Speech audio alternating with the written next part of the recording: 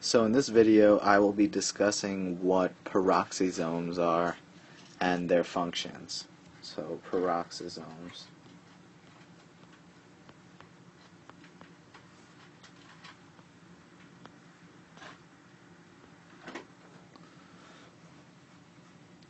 And so structurally they are similar to lysosomes. They are membrane-bound vesicles. This whole thing is a vesicle inside. There are enzymes. And then, however, the only difference is the peroxisomes are of an unknown origin. So people, as of now, still don't know really where these come from. And the enzymes inside the ribosomes, inside the peroxisomes, are synthesized by the floating ribosomes. So, made by free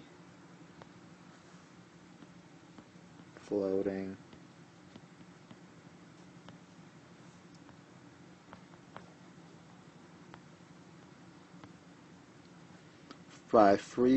ribosomes. And one important thing about peroxisomes is they self-replicate.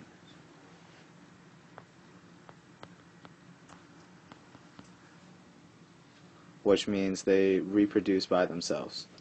And they are also active in lipid metabolism. So they metabolize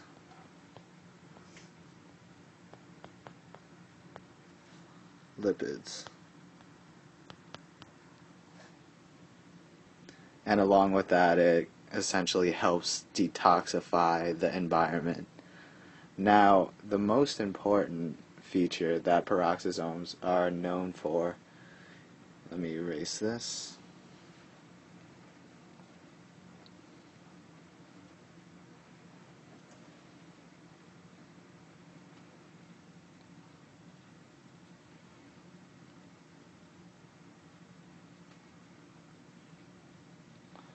So most importantly, they help convert hydrogen peroxide, which is H2O2, and they convert that, which is toxic, to the body, which is very bad, and it converts it into water, which is H2O, as well as oxygen.